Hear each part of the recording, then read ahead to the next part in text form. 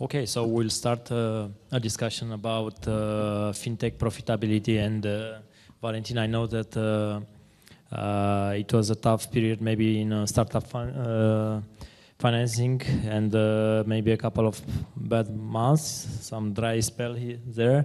And I wanted to ask you, what's your outlook for next year? And of course, to maybe try to tell us more about what you are planning at the Fortech investments in terms of deal flow, and if you are still ready to invest a lot in startups.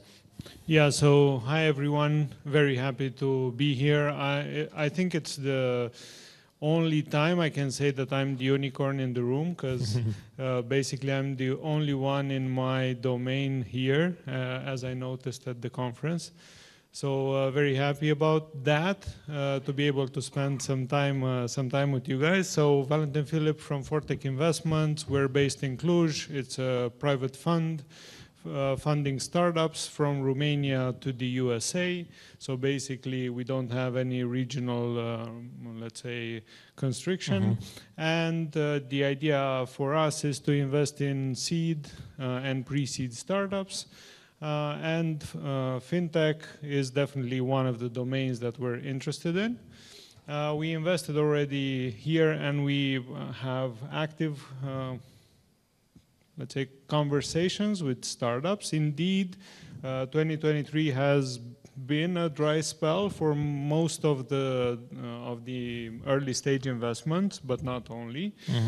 This is due to multiple reasons. Of course, there are funds that are navigating to the second fund, and they're now just in the transition, which has an impact on their ability to invest. Here in Romania. Yeah, mostly in Romania, but not only. Also at the same time, the number of startups that have been created has slimmed down quite a lot. And also at the same time, I would say that the landscape for fintech overall is very slim in Romania. And we were just discussing previously, I think, 4 or 5 startups as compared to 550 that we saw earlier. It's definitely a big difference. When it comes to 2024, I believe that the dry spell is going to continue for a bit, but the pressure is there for the funds to deploy their funds. The pressure is there for innovation to actually happen. And if funds don't invest in startups, and if banks don't open the door for startups, innovation will take a longer time to happen. So 2024, I think, is a year of pressure. And we will see how each and every actor will respond to it. We're very open to invest. We still have a lot of funds available. 2024 is definitely one of the years in which we want to support new startups for our portfolio, and of course the ones that are already there.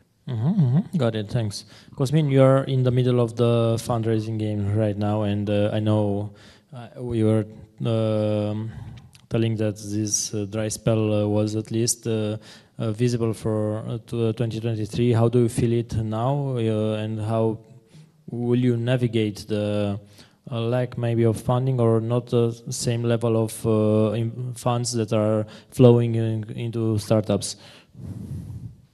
It's actually funny. Now, just to give context, I wear 2 hats. I'm also an investor. I'm vice president of Tech Angels, which is the biggest angels network in Romania. And I did invest in more than 20 startups since 2016 up to now. So besides that, I'm also a founder of iFactor, and we are fundraising. So actually having these two hats puts me into a very interesting perspective, because it's kind of a mixed feelings. When it comes to startups pitching us at Tech Angels, I have to take some decisions which are actually based on some metrics which are, of course, determined by the economic downfall and all the crises that we see around.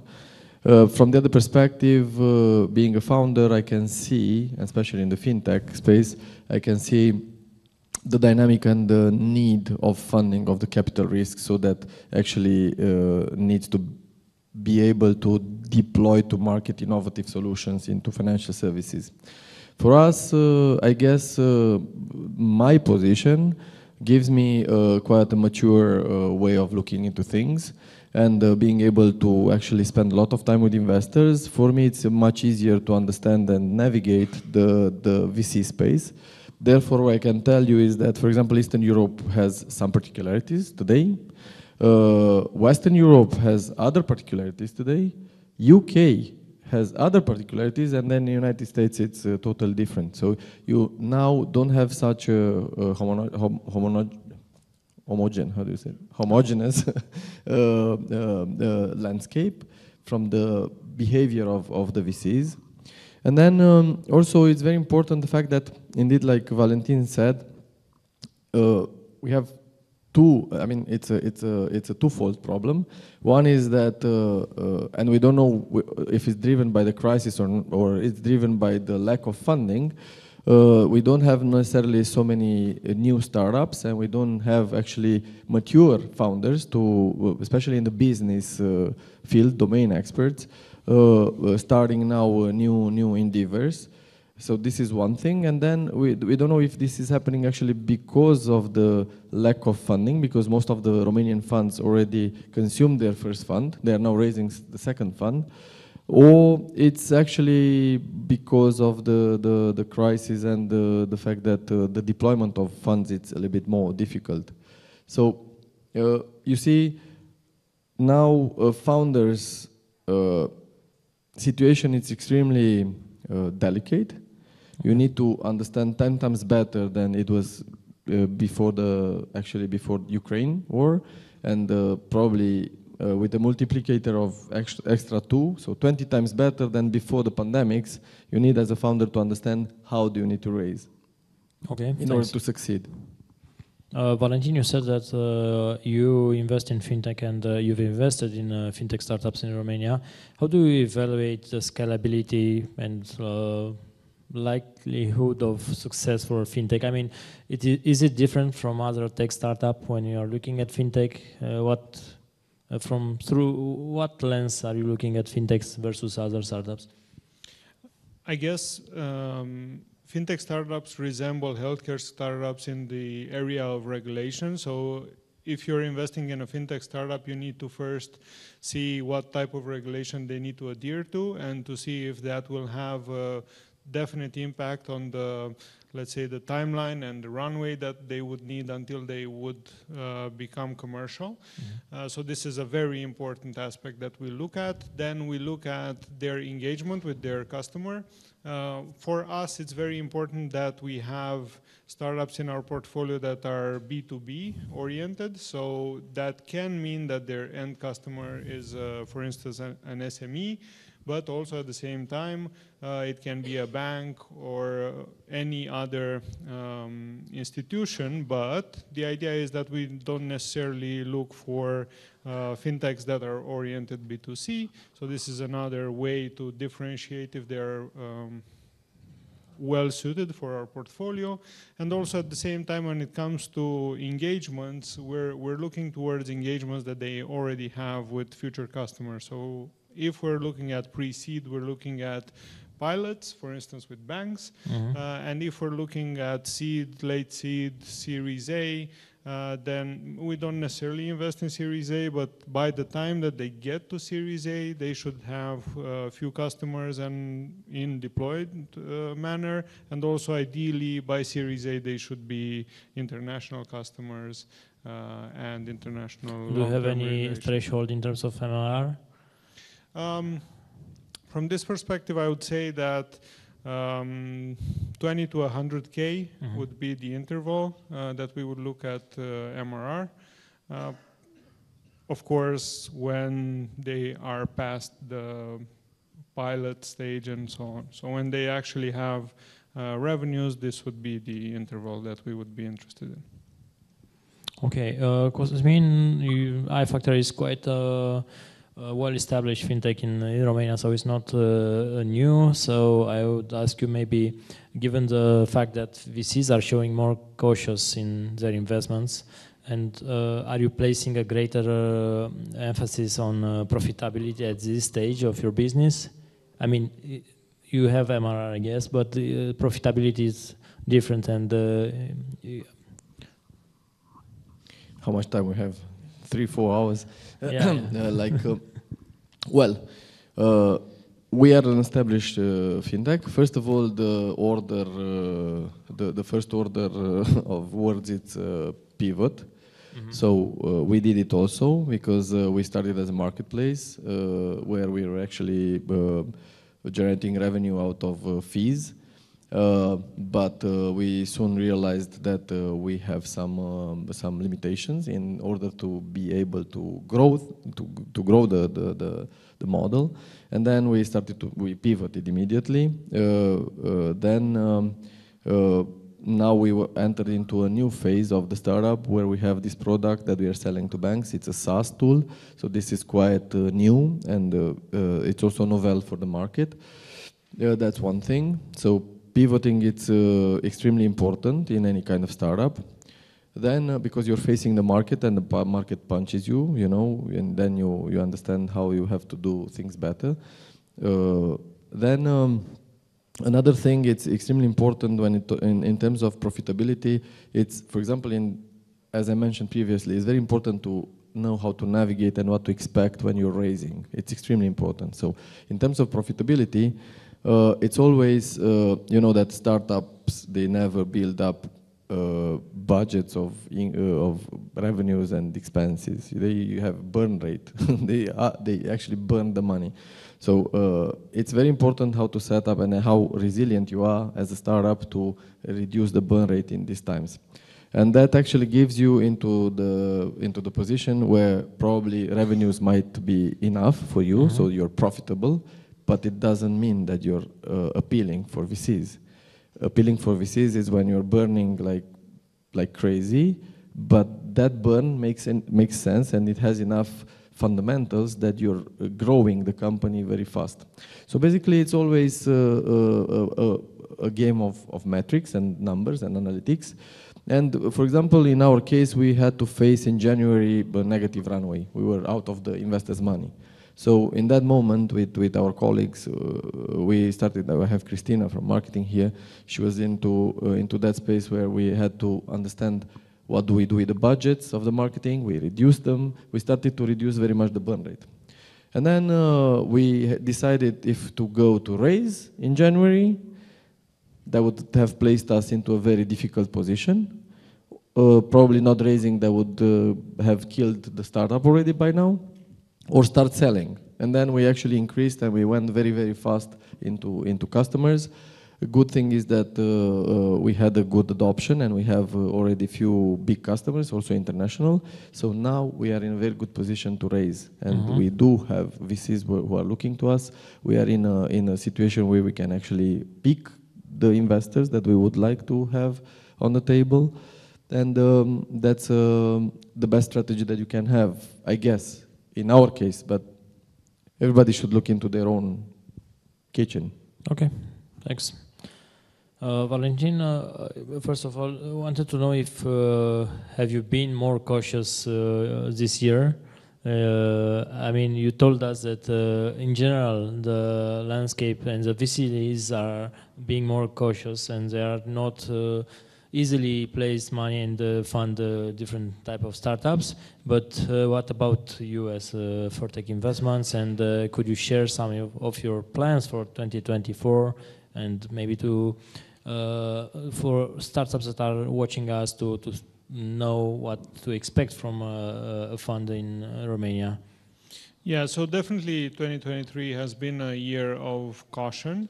At the same time being in the period in which we definitely want to invest our funds, we're still very open and willing and doing as much as we can to find the right opportunities. So that for us has meant being at events, just like this one. Of course, this is with a different purpose, but trying to find startups that we can collaborate with, trying to find other investors that we can collaborate in co-investing, for instance. So from that perspective, even though we looked with more caution or with a more critical eye, I would say, not necessarily with more caution, but with making sure that what the startups are presenting is actually something that we would believe would happen. And also by utilizing experts like the ones that have been in this room for the past 2 days to bounce information and to see if this is something that the overall ecosystem would see as viable. So I think from this perspective, it's very important to see how we can collaborate. And for instance, us as investors, we could support the fintechs and the startups that are here or want to interact with the audience here, and the audience being a partner in validating the startups that we support. So I think this collaboration is very important, and this is one of the reasons for which I wanted to be together with you in this past 2 days. When it comes to finding startups, as I said, we don't have a region that we necessarily focus on, or we don't have a local focus. So from this perspective, we're trying to invest in startups that are across borders. So from that perspective, our intention is, of course, to try and bring startups here in Romania that have made it outside as well, or that at least have the knowledge and the experience of being in a more mature ecosystem, but they are still young, but with mature founders, with the learnings of that ecosystem, so that can have a very important role for the Romanian landscape, let's say. So from that perspective, next year, we're still going to go. We went to the Baltics, for instance, quite a lot this year. We participated in 3 conferences there, and we have a lot of partners there that we co-invest with. So from that perspective, we're going to continue that. And this, in turn, is an opportunity for the startups in Romania as well, because that means that we are a partner that can promote them outside of Romania, and it gives them exposure. So from that perspective, I think it's an opportunity. And also when it comes to our intent, we usually try to invest in around 8 startups in a year. So next year we have 8 new tickets that we want to write for new startups, and hopefully we'll find them as soon as possible. Okay, thanks. Very shortly about, because you already mentioned that our local fintech ecosystem is quite slim, and we have, of course, fewer fintechs than the Israeli fintech ecosystem. But why do you think that is not well developed? And at least until now, we have a nascent fintech association, 3 years old. But what do we miss here? We miss the courage of people from banks, corporations to go and start a startup. So we need that courage, because otherwise we won't have experts that actually create the right solution while understanding the problem. The idea of having students creating the new unicorn that's actually going to go in production and actually having an impact, I think it's a fallacy. So it's very good to invest as early as possible, exactly as we saw in Israel as well happening. But if we want to kickstart what we're doing, we need people that have experience and that get supported and get the courage to do it. I think this is paramount to be able to have more startups there. And also at the same time, I think the potential customers need to be more open towards collaborating with these startups. So as long as the gates are closed, we won't be able to have innovation coming from startups, because they will get discouraged at the first interaction with the bank. They go into a bank, the negotiation or the compliance or anything takes 3 years, they're dead by that time. So I cannot provide money for 3 years for that startup to live. I can provide money for 1 year, 1 year and a half, but in that 1 year and a half, something has to happen for me to be able to provide more runway. Otherwise, they will still be at the gates, and I will say goodbye and good riddance. Yeah, very interesting response here. Okay, Cosmin, for the last question, I would ask you for an advice if you have some kind of tips and tricks for other Romanian fintechs planning to raise funds in the coming months. Now, Edison said you have 1,000 ways to fail and only one to get it right, you know. So that's actually the case today of fundraising, meaning that for the founders, my advice is that to, exactly like in the previous panel, they have to do their homework in mainly all the spaces of the startup. So from the value prop that they deliver to market, to regulations, to everything. So it's the same with the fundraise. You need to understand exactly who are the funds who have appetite to invest in this moment. Which of them are the funds that are eloquent to you and they actually have a good a fit on their investment thesis against whatever you are delivering. And then it's also a matter of geography, it's a matter of industry, it's a matter of technologies, it's a matter of so many things. You need to get all this shit put together so that you understand very well how do you actually tackle this. And one piece of advice for companies that are fundraising is that you need to make this the best sales funnel that you can do, because in early stages, at least pre-seed and seed, investor is actually your customer, in fact, you know. So even if you're looking properly to customers to get revenues, this is just a metric to be able to deploy the innovation further and further and get revenues and make it more and more appealing. But you need to understand what is the North Star of the startup, where do you want to grow, and with that being said, without risk capital, you can't do it. In today's prices in development and everything, it's just, you can't do it. And one more thing, indeed, we need more corporate people, especially bankers, that would become more risk resilient, not such risk adverse that they are today, in conjunction with understanding what is the difference between brick and mortar and innovation startups. Because without that being understand it, it's impossible to actually do any kind of endeavor. Okay, thanks a lot. So very two strong messages for bankers to start doing startups and be more risk seekers, let's say. So very interesting messages. Thank you for that. For my startup, I recruited 3 very senior bankers from vice president and board members of different banks, not in Romania, from other countries. And also I hired, meanwhile I hired also people from banks. So it's extremely important if you want to really tackle financial services to have people who understand them. Good advice. Thank you guys for being here and for sharing all the information. Thank you.